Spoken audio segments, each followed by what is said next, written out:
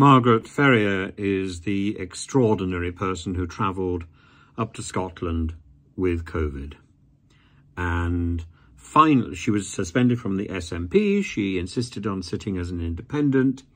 Finally, after all this time, she has been voted into a suspension from the House of Commons for 30 days, which will trigger a by-election. Well, about time too. I don't understand why this hasn't happened earlier.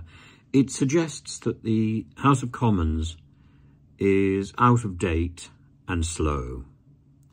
And if it really wants to act with authority, then it should act with authority and speed, particularly when something is sort of obviously wrong. This was obviously wrong.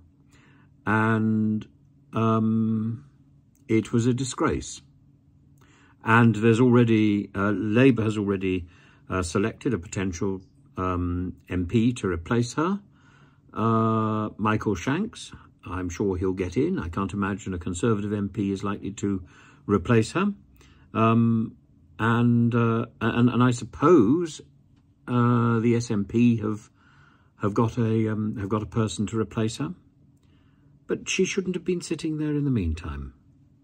It's outrageous that she has been. Utterly outrageous. And she had to do, I think, 270 hours of a community payback order by order of the court. We need lawgivers who are keeping the law. If they can't keep the law, they have no right to be in Parliament.